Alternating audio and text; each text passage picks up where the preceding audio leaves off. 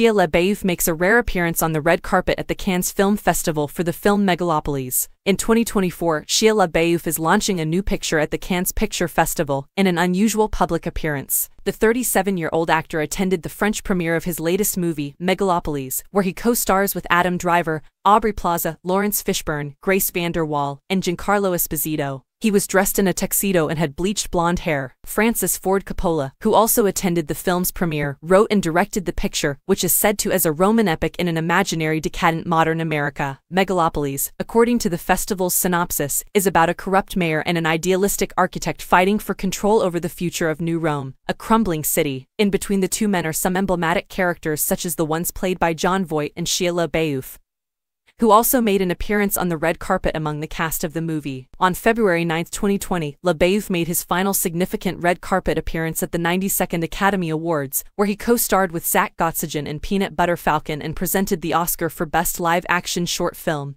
LaBeouf plays the lead in the movie for the first time since he starred in the 2020 biopic Padre Pio.